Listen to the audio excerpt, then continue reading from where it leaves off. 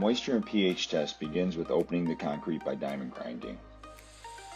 Basically, this amounts to grinding the surface to remove any surface materials that would be blocking the test from getting an accurate reading from the slab.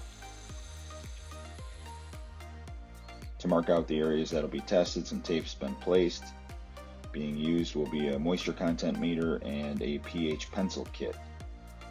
The surface that will be tested for pH is first dampened, ideally with distilled water, but bottled water will work for the sake of the test.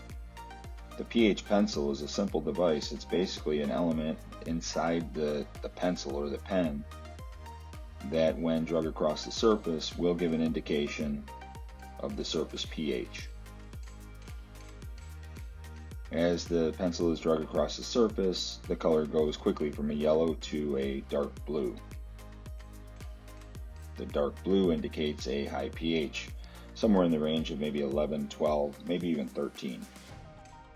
The moisture content test is done simply by turning the meter on, allowing it to climatize or get the ambient temperature and humidity through the sensor, and then pushing the meter down so the pins are fully compressed to get the top 3/4 inch reading of the moisture content or relative humidity of the concrete surface. This will vary by times of the year. This particular slab in the summer is over 3%. This time of the year in the spring is less than 3%.